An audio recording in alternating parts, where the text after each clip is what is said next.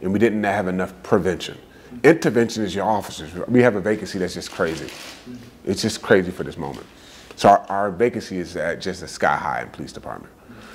Then the second part, we don't have no intervention. I mean, we don't have no prevention. What's preventing crime here? We don't have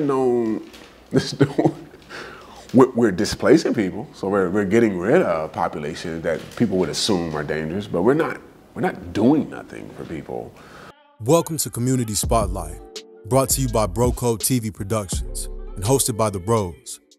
Join us on this dynamic journey as we shine a spotlight on local agents who are making a profound difference in their communities. These remarkable individuals bring creativity, wellness, and purpose to the forefront as they tackle challenges, nurture their families, and celebrate successes. In each episode, we explore their unique stories and initiatives, offering an inspiring glimpse into the world of community transformation. Get ready to be inspired by those who are leaving an undeniable mark on their neighborhoods. Dr. Ruth, what's good, sir? It's a pleasure. Another one, another opportunity to sit down, man. Always a pleasure, brother. We want to keep this one real light, brother. We're going to start with either or questions. Okay. You ready? Okay. All right, train travel or plane travel? I have to go with train because I enjoy, so I have a system by which I start and live through and then end my day. And that structure is normally around journaling, taking notes. There's a process. In a train, you have a plug, you have your laptop. It's true. You almost forget that you're traveling. And so for me, I'm a reader, I'm a studier. If I could do that while traveling and I'm not the one driving, sign me up all day. Sign me up all day. You with it? Okay, Yeah. okay, Yeah. I can dig that. Art museum or science museum? Oh man, I envy, my brother's an artist, and I like how somebody can take a blank canvas and make something amazing. Yeah. I lived in academia, and normally there's a linear structure by which you build your argument, your case, and your final conclusion, and it's almost prescripted, you know? So I'm normally not on a blank canvas. And so I envy the blank canvas artistry, and so I would probably choose art. Art museum, yeah, I could dig that, okay.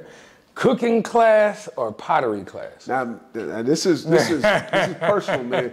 I would love to be a chef. If I was to have another life, man, that was my chore. So I'm one of 6, and you just broke down the house. So my chore was cooking. Okay. So if I could go in another life, if I wasn't reading, I'd be cooking. I saw the excitement about that one. Man, Yeah, I did. I would be there, man. Okay.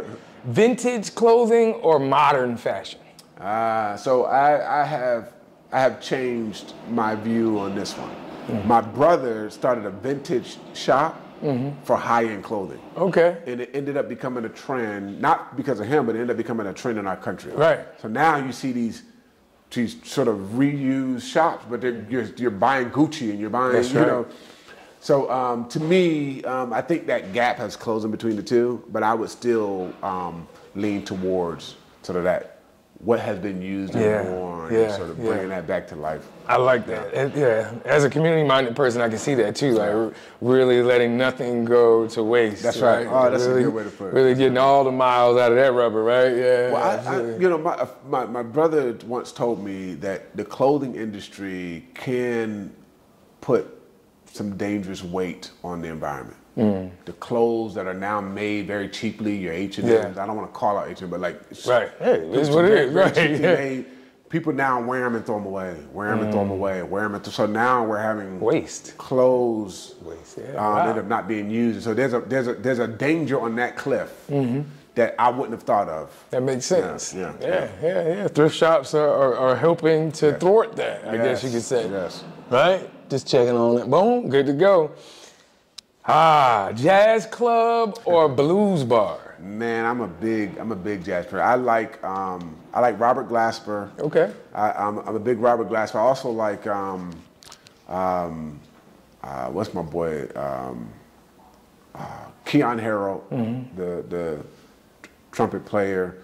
One of my favorite is Kristen Scott. Okay. Kristen, if you haven't heard Kristen Scott, he played in Durham at UNC's campus. He's amazing. You like he blues? infuses New Orleans, Again, he made his own trumpet. Really? So it's really good. He has a unique sound. But Christian Scott, all of these are sort of neon soul, neo soul, touch jazz, touch hip hop. This is sort of that jazz I like to enjoy. I love it. I love it. All right, Cat Williams or Kevin Hart? I gotta say Cat Williams because he's a truth teller. Even though Kevin Hart tells the truth about his life, Cat Williams is telling everybody's truth. So he ain't gonna wait neither, right? Dessert, first or last? I have to say last. I can't wait till dessert, so it helps me get through the middle. So I would say last. Yeah. Okay. Apple or Android? I'm an Android for life. Yeah, I sit against the grain. I'm the one that messed up everybody's text message. Yeah, you got the green. You're the green guy, right? DC or Marvel? I'm gonna have to go with Marvel. Do you have a favorite? I like how they have moved their movie series throughout time versus DC. I think they did a good job at telling stories. Yeah. And I just love how they weaved in all these dynamic stories into one long narrative. So they hooked me in. I wouldn't have said that before. Yeah. When I was growing up, Superman was the right. That's all we had. There was no Batman, right? There was no. But I think Marvel has really told a long, wonderful, beautiful story that I think everybody can find themselves in. I could dig that. Netflix or Hulu? I watch a lot of sports. I just wish Hulu was cheaper. Yeah. But I will say Netflix because I'm a documentary person. Yeah, I could dig that. Okay. Oh man, cardio or weight training? I've been with a trainer for the past 4 years. His name is Reggie Barnes. He used to be a track star at NC State. Okay. He did a combination of both, so I have an appreciation for both. And I didn't know how much I needed to take care of my body until I had him. And he does a combination of both, so I have an appreciation for both. I can't really say one. Yeah, it's necessary, right? Yes. Yeah, I can dig that. I can dig that. Last but not least, breakfast for dinner or dinner for breakfast? I am a big breakfast. I'm a grits person, man. Okay, you gotta love it. If I can get grits and turkey bacon, I'll eat that for dinner. Salt and butter, or are you the sugar guy? I'm a sugar man. You sugar guy? I'll take the butter. I'll take the butter. I can dig it. I can dig it. I appreciate you. 21 questions with Dr. Terrance Ruth. Now, sir, I know that you are an avid reader. I know that to be true. I'm curious right now, what are you currently reading? Share that with our listeners and why. Yeah, so I'm trying to align my leadership philosophy. So this time I'm not in books, I'm actually in academic articles. Okay. I've been trying to understand Ella Baker's leadership philosophy. Now, Ella wasn't a writer like that. She didn't write a book. So you have to go to scholars that study Ella. Okay. We still have people who are alive that work with her. Like Attorney Al McShirley, he wrote a manuscript out in Southern Pines. Okay. Al McShirley, I met at the NAACP. He actually wrote the story of Ella Baker. He worked with her. He visited her late in her life. She had this framework around leadership that I think was really healthy. It was leadership that shared power, shared decisions, but had a direction and a vision. It wasn't about her being on the billboard, but it was about the billboard taking us somewhere with everyone included. She said, powerful people do not need a powerful leader. Now, it takes a good leadership framework with strong self-awareness for a leader to embrace that to where they're not the strongest person in the room. Their leadership creates a room of strong people. Not every leader will sign up for that. They will want to be the Hulk Hogan, Arnold Schwarzenegger of the room and lead a room where they can dominate. Ella never led from up front. And her legacy is still living today. We still have the divinity school who have ministers who sat under her. We have, literally we have organizing organizations named after her. That's right. So Ella, to me, I think she touched a leadership model that I think we need today. We've seen some models, some leadership models I think is eroding our democracy. Yeah. And I think a Ella framework will bring some nutrients back. And we'll talk more about that too, because I can see where those align with those principles that can add value to a city. Yes. You know, so look forward to talking a little bit more about how that mindset and that framework can continue to add value to the city of Raleigh. I want to talk a little bit more about childhood, man. Talk to me a little bit about young Terrance. You know, what was young Terrance like? Describe what that looked like, the household. And then the second part is, do you see young Terrance in young Miles? And if so, what does that look like? That's really good. So for me, I was one of 6 and I was in the middle. But for a good part of my life, man, I was silent. Yeah. I didn't say a thing. I was really silent. And then one day we're sitting at, we used to get used cars all the time. So we sit at a used car dealership. And little Terrance is swinging his legs on the bench. My older sister, who's the oldest out of all of us, she's sitting next to me, and I just started talking her ear off. And she said, "Man, you're talking a lot." Not in a negative way, but it was just like a surprise. Like what happened to you? Right. You know, And then I shut back up. I was like, "Oh," and I shut back up. And she said, "No, it's good. You know, keep." And it was from there that I began to find my voice. I began to find my voice. First, it was through a legacy of sort of the black church. So we used to have to engage in spiritual dialogue from the pulpit. And my mom used to always say, you should always be ready in season. I said, you should always be ready. So she would force you to get up and share. Say that scripture. Yeah, she would share. So it was through that spiritual legacy. And I grew up in the black church legacy. I've been in that structure my whole life. My mom is still an evangelist. She's still leading. She still has that framework. So my sort of outward journey to saying hello to the world came through that lane. And my story began to really be attracted to learning. And that came because I had an older brother who was a mentor. Corey Ruth, he's in Atlanta. He would be studying and open up books and underlining words, but this was all in the black church tradition. This was all commentaries. And so my first time seeing somebody really dive deep into learning was in a commentary, was in the biblical text and commentary. That's when I began to see the value of learning and reading. Instead, I was the first human being I seen study. So I said, man, I'm gonna just open up my book. I didn't know what I was doing, Troy. I was just opening up and highlighting. Following suit. Highlighting, but that started me down a journey in which that's my life now. I open up, I study, I write. So when you hear me speak, I've sat on that for some time. I didn't just, I've called around to some elders to get their opinions. Done your research. I've watched documentaries. So if you hear me speak, I don't care if it's policy, I don't care if it's how to see my son Miles, I don't care what it is. I've sat on that for some time. Now my son Miles, he's a good combination between me and his mom. He came out of the womb talking to everybody. He was the inverse.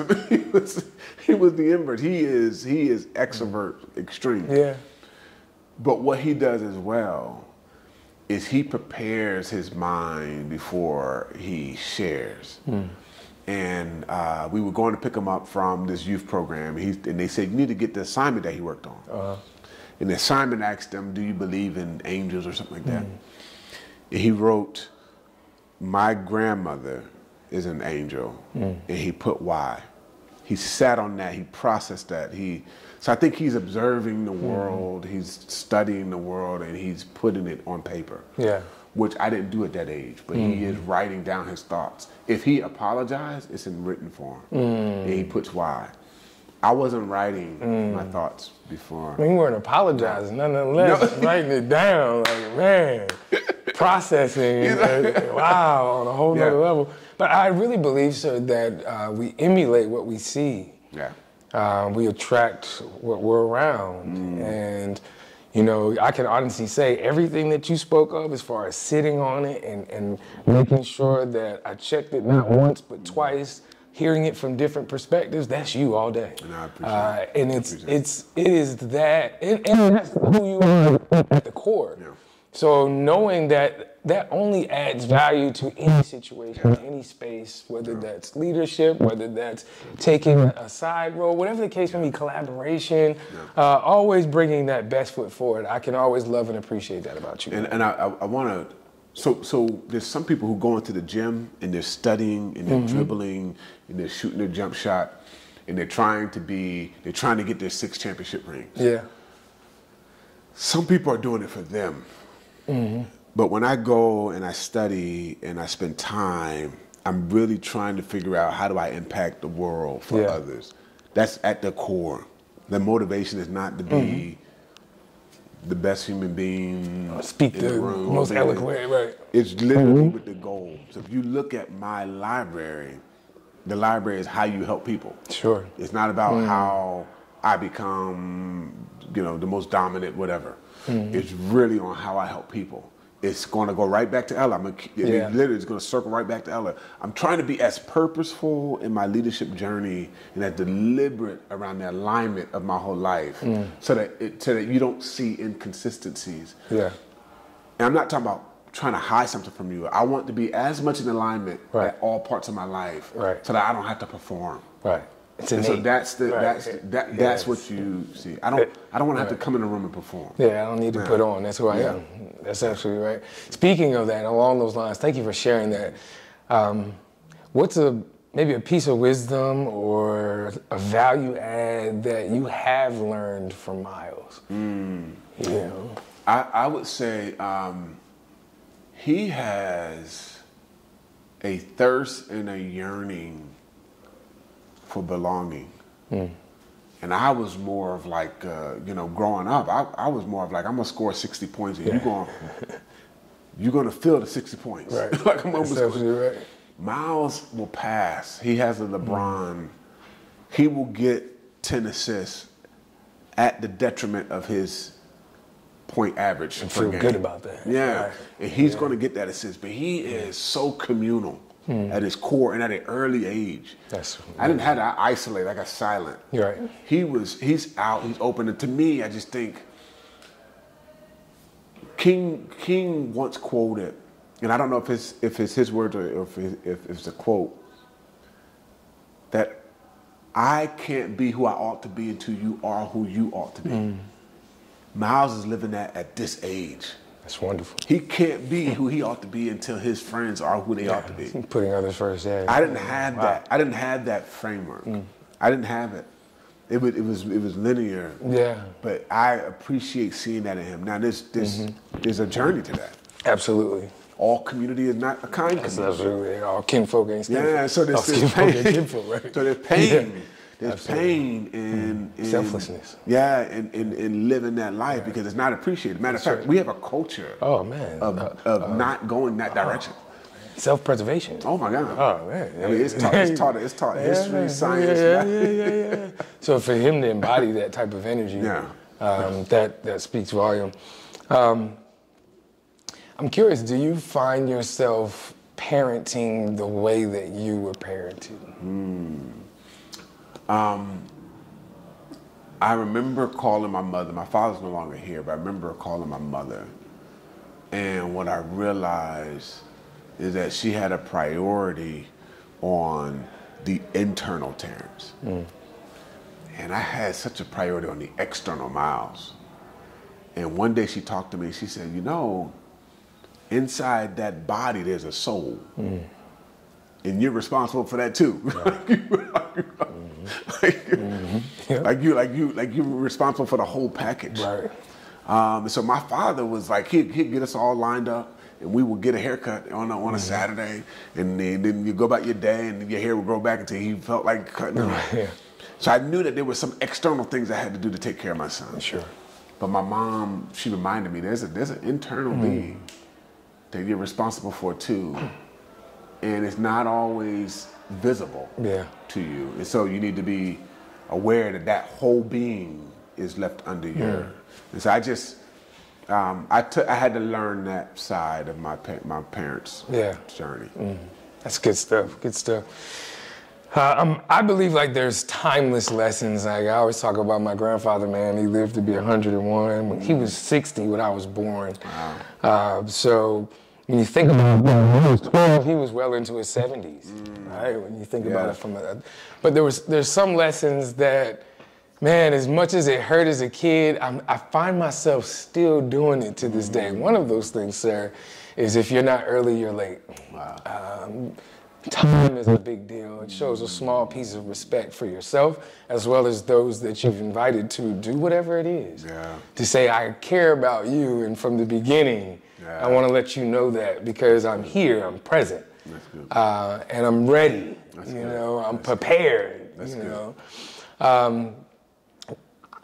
Do you believe, or what are some of those timeless lessons for you? Like when you think about household effects, the matriarchs, the patriarchs, man, watching your brothers, your mom, your dad, all of those things. What are some of those early life lessons that you found valuable that will forever be ingrained in you and you walk in daily?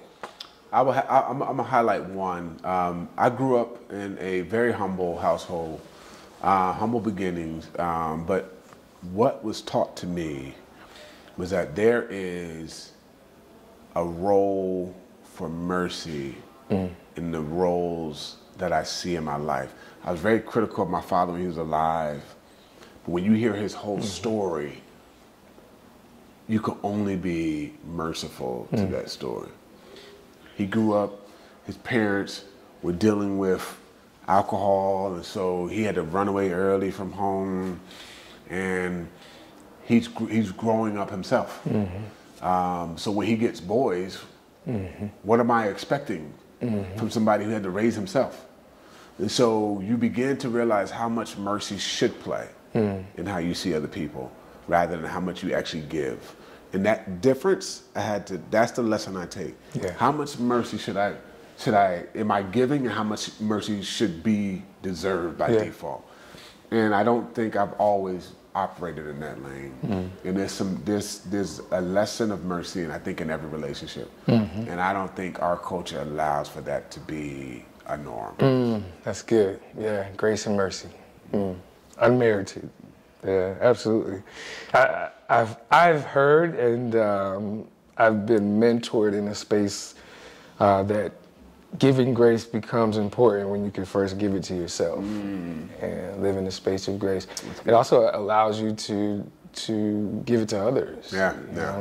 So that's that good old wisdom. I love that. I'm curious, with along those same lines, do you believe that we really can connect those dots? Like I know as an educator, as a community leader, as someone that's passionate about people, period.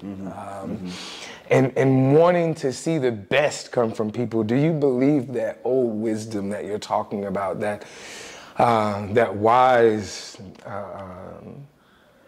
knowledge, of the past generations, can be curated and added to the innovations of the current generation? If so, from your vantage point, how do we begin to fill those gaps? It's a good question. Yes. I think it can be applied. I think people are doing some cool things. Yeah. So there's a guy named Cody Charlin. He's a former pastor. And he's created his, I call it sanctuary. He don't use this term. I call it sanctuary. And it's called Fun Nights. F-up nights. We call it Fun Nights. But in that room, you give your failure. He don't give you permission to talk about reconciliation or resiliency. Tell where you have failed, and the community embraces you back. The community asks you questions. How do we normalize the journey and not just embrace you when you complete it? Because in that journey, there's failure. And I just appreciate how he has created a secular space that applies that old wisdom without ever being in a church. And you get people in there crying, you get people in there telling their most deepest stories. I told my story of how my father wanted me to be this academic that didn't use his hands. And the moment I got that degree, he died. And then I lost all my jobs. I went down. So like there was a failure there. Right. I thought I'd reached the Mount Rushmore. Right. There was a failure. And the community just started sharing their story. Yep. I was like, man, I went through that, man. We don't have moments like that. You gotta be you gotta operate in our social space. Yes. You gotta operate in perfection. Nothing's ever wrong. Right, that's absolutely Even if you're telling a mental health testimony, hey, I'm gonna tell you about my mental health. If you don't tell that well, right, people they're gonna judge you. Right? Yes, absolutely right. So he created a space that's modern, sleek. It's like a TED Talk. Yeah, yeah. Nice and sweet. You don't get to make yourself feel strong. You know, like. And you feel strong because the community takes you in. I love it. Shout out to Cody. We actually went to the Rialto for the one they did there and saw several speakers. Not only were we there, we had the privilege of filming it. Wow. And did a recap video. And you're absolutely right. The impact of being vulnerable and transparent in spaces of uncomfortability when it comes to quote unquote failures, things that you found to be a lesson. And in this moment, called it a loss. Yes. So yeah, man, I think there's so much strength in that. Discover the pinnacle of visual storytelling experiences with Bro Code TV Productions. From the artistry of photography to the magic of videography, the world of podcast production, exclusive red carpet services, captivating MC services, inspiring speaking engagements, expert panel discussion curation, and breathtaking drone services. The Bros have you covered. Elevate your events and storytelling with us. Contact Bro Code TV Productions now at 919-714-9905 and be a part of our incredible journey at www.brocodetvproductions.com. We're here to make any room better. Well, welcome back. Welcome back to the Bro Code Show. You're no stranger to our humble platform. I'm going to kick this thing off right from the top with what I see on the top of your head. The NC State Final Four men's and women's. Yes. This is an amazing season that they had. Yes. Kevin Keats saved his job, his legacy. What was the campus like? You know, you're a professor. Tell us about just the feel on campus. Yeah. One, every university I've been a part of, I literally lived in schools. Like I went all the way to my PhD, I went straight through. I've never been a part of a university where the team, the winning culture dominated the city. This was my first time even as a human being experiencing sort of this sort of euphoria around sort of winning and championship. So it was pretty exciting to see. But the last time this occurred was 1983. Oh yeah, it's been a while. In 1983, I'm one. Okay, I'm one. But being able to see a team take over the city was jaw-dropping. Also, always living in that Cinderella story was awesome.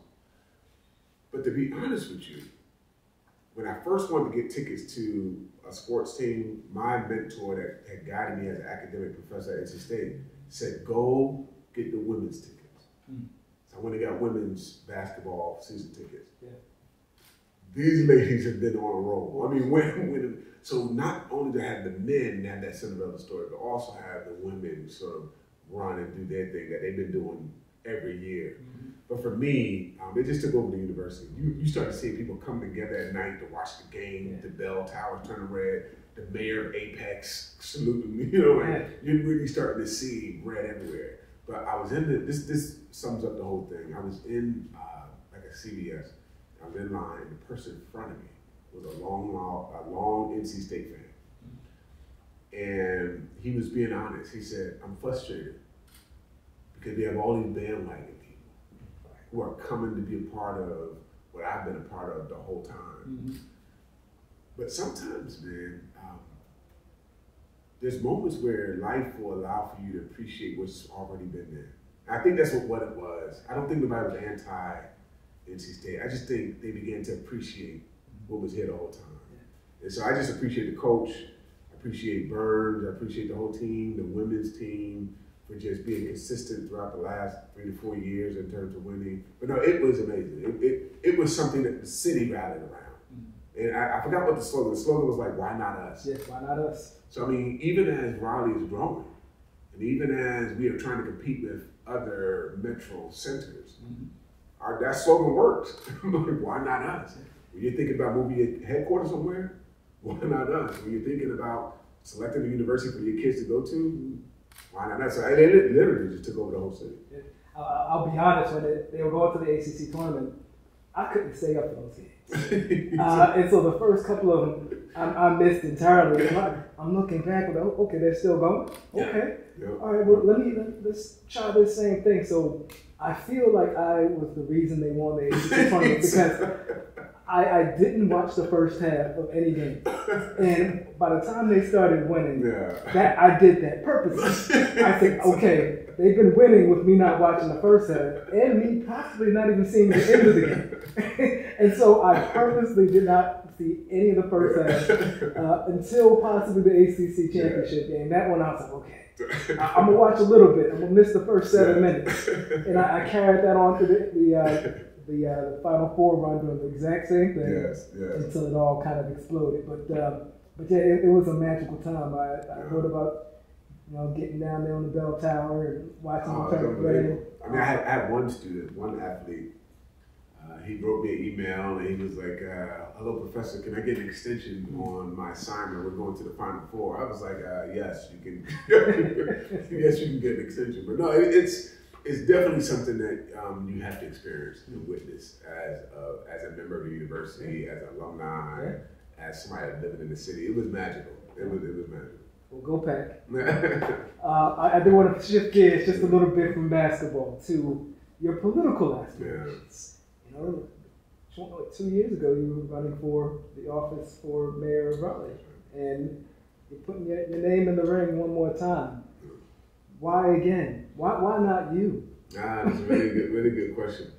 Well, I often lead with a framework. I believe democracy at its purest form, in terms of being able to represent people who directly vote for you, can be preserved at the local level, at the mayoral level, at the council level. It's at that level that you can go to the grocery store and see your mayor and your council member. To me, I think there's something special about that role at this point in American history. I think there's something special about that role. But also, last time I ran, our city was struggling with community engagement. I mean, it was literally an issue that it's not a sexy issue because it's hard. You gotta hear stories, you gotta hear concerns, you gotta hear frustration, along with celebration. Usually people opt not to do that. But community engagement was Achilles' heel. It remains Achilles' heel. But the shift now for our city is that now we're seeing insecurities rise. We're seeing housing insecurity rise in our city. We're seeing food insecurity rise in our city.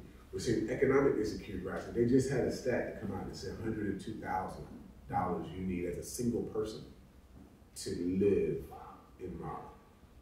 So you're talking about affordable housing is for $50,000, $60,000, $70,000 a year. 80, we need to add 80 in there.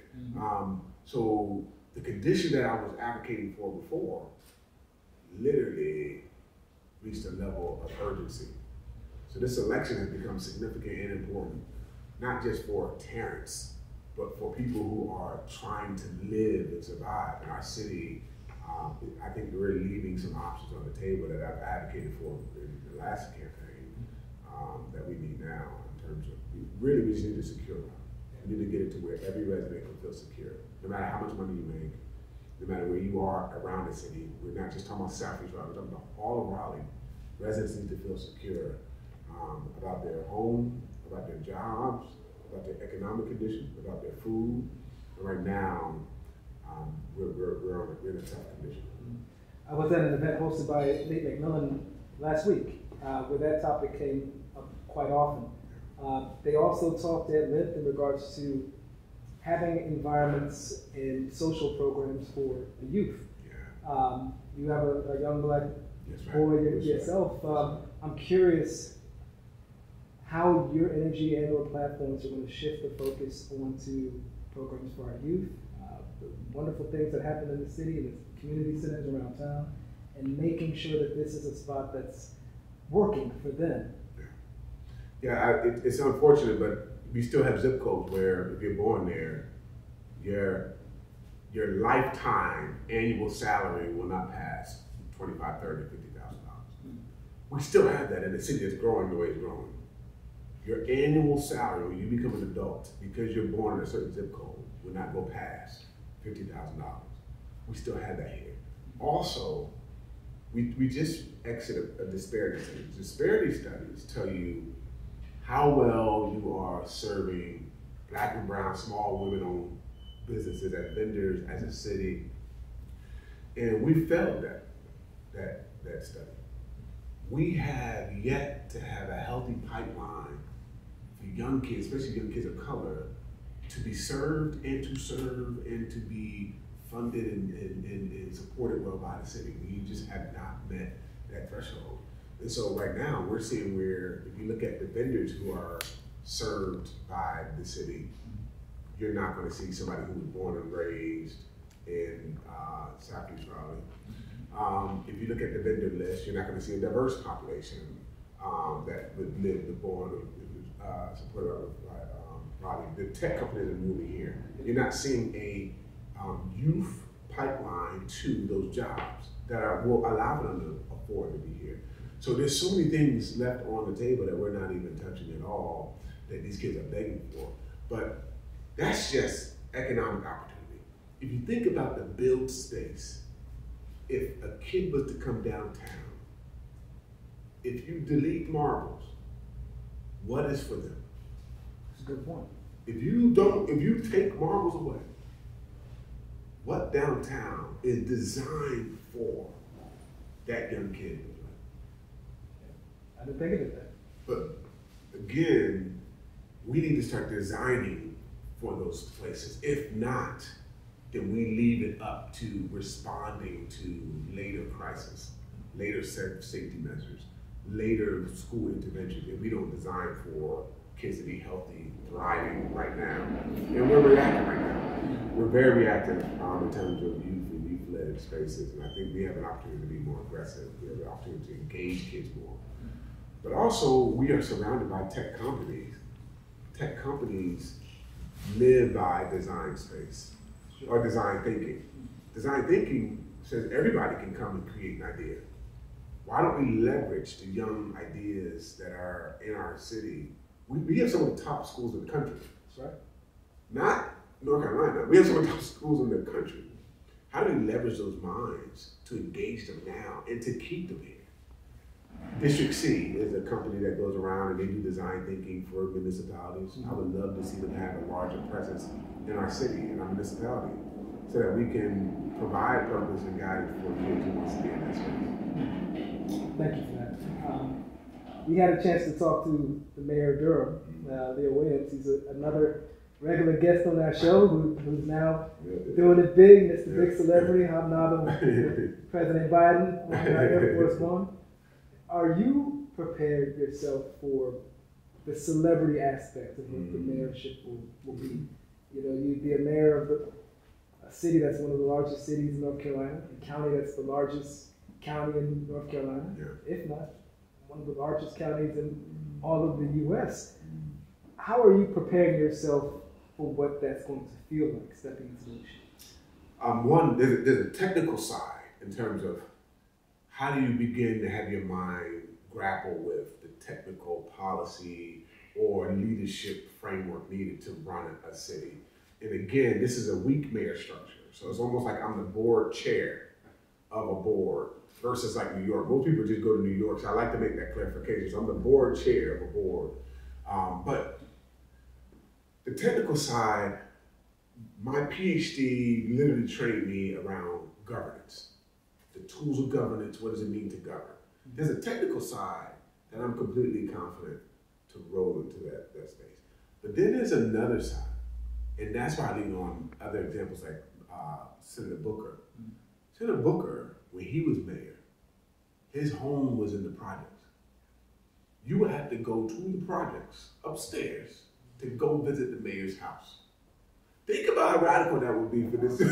I didn't know that. And I lived outside of Newark at that time. He lived as mayor in the project. So some people go, oh, I'm here for the people, I represent the people, I'm the mayor of the people. He actually was. Like, he actually went home to that neighborhood, to whatever community conditions, either it be drugs, guns, whatever it may be, or just beautiful community, whatever that condition was or is. That's where the mayor went home to. I want to be a mayor that doesn't embrace celebrity that takes me home a different way. I want home to be there. I don't want people to have to imagine or discover and attribute who their mayor is or should be. I want people to be familiar, confident, even imagine themselves in that role. To me, I think that should be what embodies a mayor that's effective and of the community and for the community. And so things didn't go the way we would have anticipated last time around. What were some of your biggest takeaways that you took from the previous campaign that you're going to use to get elected this time? Yeah, so they've shifted our election to be on the same election as the presidential year. Okay, so presidential election, which means that you have a very saturated ballot. Ours was 2 pages, and we were at the end of the 2 pages. So you think about this. Our democracy has made it to where you have to almost take a final exam to know all the issues for those who represent you. And so for me, I realized that there's a cognitive capacity for voters to have to learn every issue at every level, all on a large ballot. So there's benefits to being on the presidential election because everybody goes out and show up. Yeah. The negative side is it's a lot. You start just asking people, who do I vote for and why? And so it's a lot to take in. So to me, I realized that there was a capacity issue. We were inundating voters and not allowing them to actually see what actually represents me in this human being. And to me, I think we need to make sure we revisit that. So what I've learned is that people need to have some guidance on what the role of mayor is and was and should be. And they should understand that in a framework. I use the Ella Baker framework. So I started a podcast called Illogical by Truth. That was birthed from my lessons learned. Most people didn't know what a mayor does. Matter of fact, most people assume that all change came from the president. Also, people who have rich civil rights, black and brown history, they didn't realize how much local leaders, local governance, local government played in their success as civil rights leaders. So the desegregation of schools, that was school board. That's local. That's right here. The sit-ins, that's local. That's a negotiation with your commissioners and your mayor. You're talking about local battles. The reason why the president was called is because there was violence. Outside of that, those are local issues. And if you look at the black history, the black story, it has a tremendous resume on local government. Tremendous, exemplary. I don't know what other word to use. It's a very impressive local history. So for me, I just had to remind them of the truth, remind them of the story, remind them of, you were marching to go to the office of the mayor. You were marching to go to the office of the school board. These were local issues that ended up having national fame. And I think we just need to be reminded that some of these issues we're seeing now, banning books, what you can and can't teach, DEI language phasing away. Some of these things, again, will remind you of how important local government is. Oh, yeah. When you are seeing your whole story disappear and a new side of the city is forming, that's a local issue. That's a local issue. For me, my job is, in my homework, is just to remind people of the truth of their local history. So people are going to see this, right, when they're thinking about which person to cast their name for. What are some of the things that you want our audience to know about your platform? Yeah. So my platform is birthed out of actual need. So for me, what I've heard the most there's some issues that have been prominent. So you had affordable housing, you've had just cost burden, you've had remote work. There's some issues that have risen up. But the one issue, my top priority, is security. I want to secure Raleigh. That's my number one issue. I didn't say safety, I said security. It's a response to housing insecurity. How do we secure more housing? Food insecurity. If you go and look at the people who are serving our unhoused or our most vulnerable population, they said their numbers are jumping out the roof right here in this city. You're seeing downtown numbers, foot traffic decline, but you're seeing unhoused and hunger increase. You're seeing small businesses don't feel secure economically, so they gotta shut down. We had some big Capital City Club 16 closed. You've had, I mean, you're having major, Wells Fargo's leaving. You're having major companies leave our downtown. You have a major restaurants close down. They're not feeling secure financially, so they have to make a different decision. So my number one priority, and it sits across so many insecurities, is I want to make sure Raleigh is secure. I want to secure Raleigh. I wish you the best of luck. I wish I lived in Raleigh, where I could vote for you. I moved out, supported my man, Mr. Williams, but I think it's going to happen this time, and I'm excited to see it. Thank you so much. And so until next time, this is Bro Smith signing off on the Bro Code Show. Thank you. Pleasure to be here. Appreciate it. Discover the pinnacle of visual storytelling experiences with Bro Code TV Productions. From the artistry of photography to the magic of videography, the world of podcast production, exclusive red carpet services, captivating MC services, inspiring speaking engagements, expert panel discussion curation, and breathtaking drone services. The Bros have you covered. Elevate your events and storytelling with us.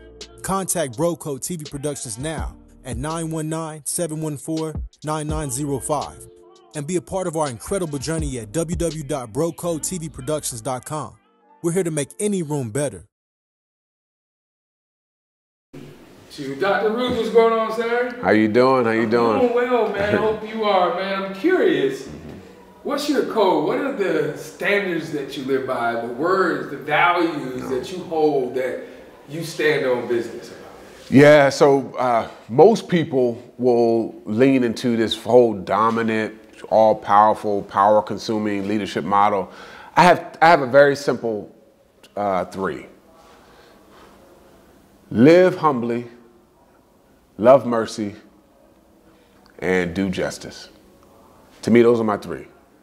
That's the code I live by. Do justice, love mercy, walk humbly. I think if you do those 3 well, you're operating excellent leadership.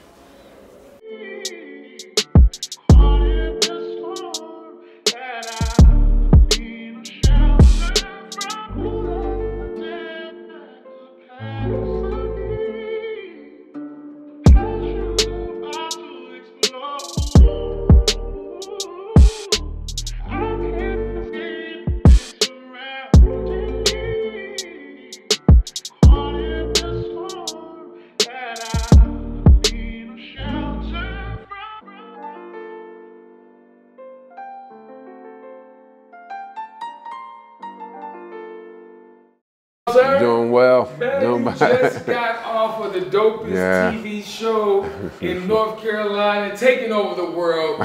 Community Spotlight, produced by Bro Code TV Productions. Tell the people your experience. Number one, it was amazing. Again, this group they lasted the test of time. I remember 2020, my first time on the show as an appearance. And to see this, the growth, the maturity, the strength, the audience, no one captures this audience like the Bro Code. So just always glad to be here. Always glad to really support and have them support me. Real community. This show is a real community.